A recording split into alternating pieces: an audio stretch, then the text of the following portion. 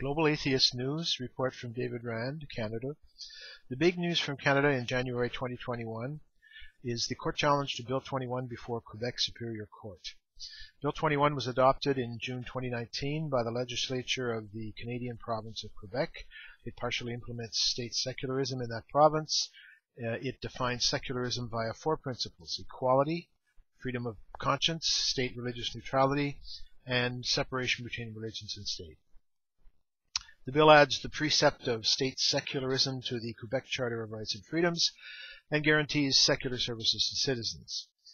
Bill 21 bans civil servants in positions of authority, police, judges, prosecutors, prison guards, and school teachers, from wearing religious symbols while on the job. It also bans face coverings for both civil servants and users.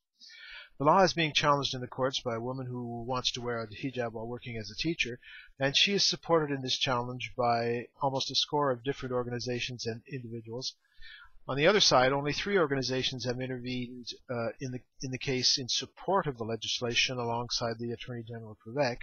They are Atheist Free Thinkers, the organization with which I work, the Mouvement Laïque Québécois, or Quebec Secular Movement, and PDF Quebec, which is a feminist organization. After 6 long weeks of testimony and arguments, the court proceedings ended in mid-December, but the judge's decision is pending and will not be known for at least several weeks. And regardless of that decision, it will almost certainly be appealed by the losing side to the Quebec Court of Appeal, and after that to the Supreme Court of Canada. Quebec is in the vanguard of secularism in North America. Bill 21 is landmark legislation which must be defended against the enemies of secularism, who are numerous and well-funded. However, they have no cogent arguments. Unfortunately, no atheist or similar organization in Canada outside Quebec has, to the best of my knowledge, taken a position in favor of Bill 21, and even worse, some have shamefully and hypocritically taken a position against it. The ban on religious symbols in Bill 21 is moderate, in fact timid, compared to similar legislation in European countries. If you oppose it, you are opposing secularism. Do you really want to see police wearing Pastafarian colanders or niqabs on the job?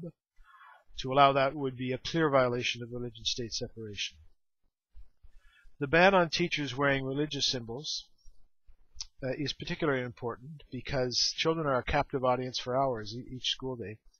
They look to their teachers as role models. A teacher who wears a religious symbol on the job is engaging in a form of passive proselytism, which is unacceptable in that context. If teachers were to wear ads for commercial products or political parties on their bodies while teaching, that would be similarly unacceptable. In our intervention before the court, our lawyer argued that freedom of conscience includes both freedom of and freedom from religion. A ban on religious symbols on the job is a small and reasonable limitation on the freedom of expression of the employee in order to protect the freedom of conscience of school students and civil service users. Our intervention before the courts is costly. We ask for your help in paying our legal fees if you are able to contribute. Thank you very much.